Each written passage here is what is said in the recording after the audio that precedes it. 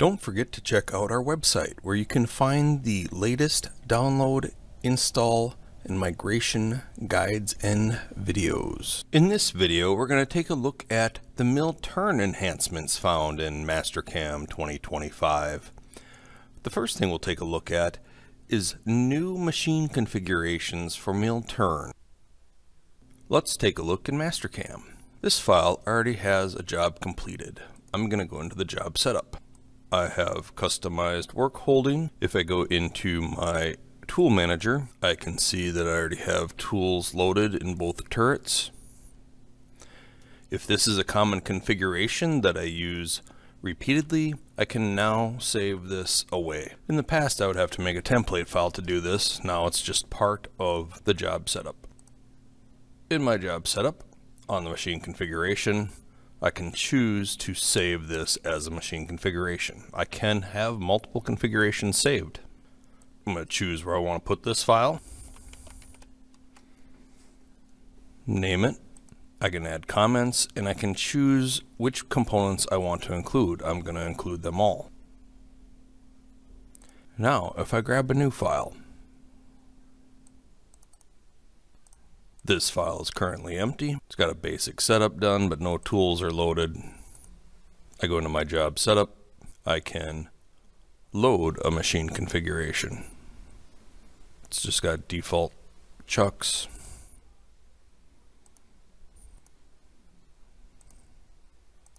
I can choose what I want to bring in. I will bring in my custom chuck jaws. Now my file has the custom work holding and all the tools loaded as they were from my configuration save. Mastercam 2025 introduces mill turn support for Y-axis turning. Let's take a look in Mastercam. I'm going to start in the tool manager. I have some 3D tools defined. These with the Y symbol are defined for Y-axis turning. If I edit the tool and edit the holder, I can see that when this tool was defined, it was defined as a Y-axis tool. This is what drives the Y-axis support. All my tool paths are exactly the same. So for instance, I could face this, and if I pick this tool, it's not defined for Y-axis.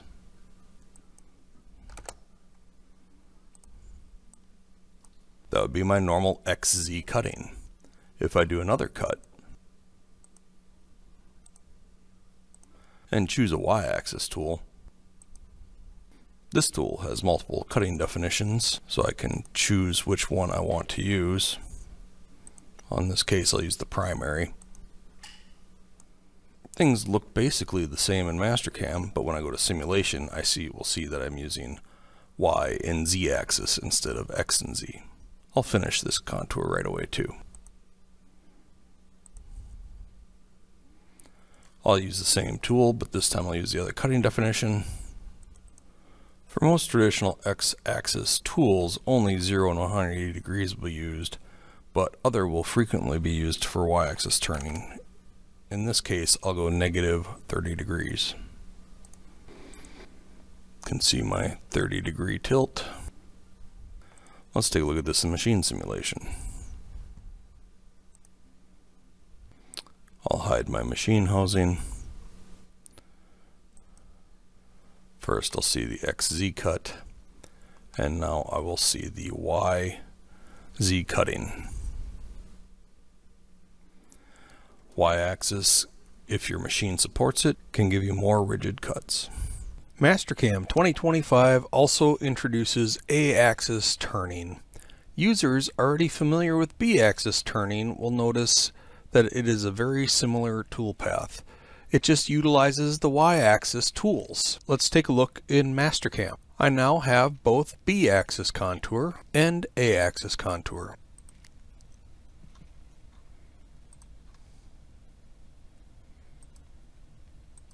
I'm going to chain my part, and all the settings are going to look very similar to the B-axis contour. Except for when I pick my tool, I notice that it only looks at the Y-axis tools. as shown by the Y there next to the tool. I can set my lead and lead outs. I'm just going to use the automatic tool axis control. So basically I just picked my tool and I'm going to take the default settings. If I backplot this, I can see that it automatically tilts my tool during the cut so I can reach all these features with just one tool. The vectors are editable. It basically functions the same way as the B-axis contour, only using Y-axis and A. We can also take a look in simulation.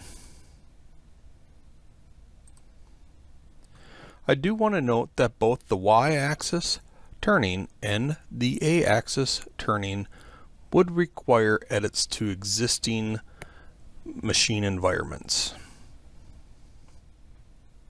I'm going to turn off the housing. I'll zoom in a little bit.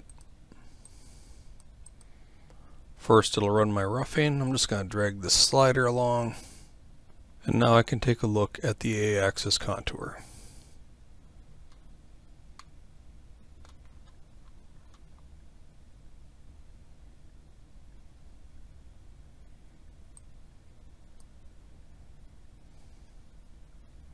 The turning B-axis toolpath also sees enhancements in Mastercam 2025. The first enhancement basically takes place in the background. The toolpath now has better spline geometry handling. At the same tolerance, we can realize much better finishes. These pictures show the B-axis contour in previous versions compared to 2025 cutting the same part at the same tolerance. Let's take a look in Mastercam for the next enhancement. I'm going to add a B-axis contour to this part.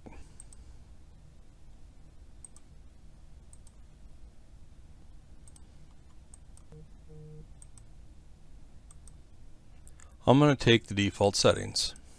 When I backplot this, automatic doesn't always do the best on sharp corners in some areas.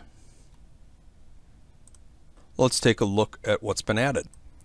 On the basic control page, I can now add a tool angle control. I can say, for instance, try to maintain 60 degrees at the trailing edge. And they've also added a fan distance. This is to help with dealing with sharp corners. Sometimes sharp corners can result in a large tilt rotation in a short period of motion. This I can say give it, for instance, 0.25 millimeters on either side of the corner to more slowly tilt the tool to give me smoother motion. This new enhancement just gives me yet another way to help control my tool tilt easily. And gives me, I can see as I a little bit more slowly tilt as I come across there, my sharp corners. And the last enhancement we'll look at mill turn is we get a new job setup warning when we make changes that affect our POCO routine. Let's take a look. So this job has already been processed, but I'm going to go into my job setup and I'm going to edit my pickoff position. I'm going to change this to 3.8 inches. This is going to affect my entire transfer. When I make changes that affect my transfer, this part's already programmed, there's already a POCO in here, it'll warn me that this is going to affect my boundaries and a bunch of stuff. I can now click yes and it'll delete the POCO routine, or no and it'll keep it, but the POCO routine will be wrong, so I'll hit yes. And then it'll delete my POCO routine, which makes my ops go dirty as well. Now I can rebuild my pickoff cutoff operation and regenerate my ops. And this concludes our fifth and final video covering mill turn enhancements in Prototech's Mastercam 2025 rollout presentations. Make sure to check out our other videos, and thanks for watching.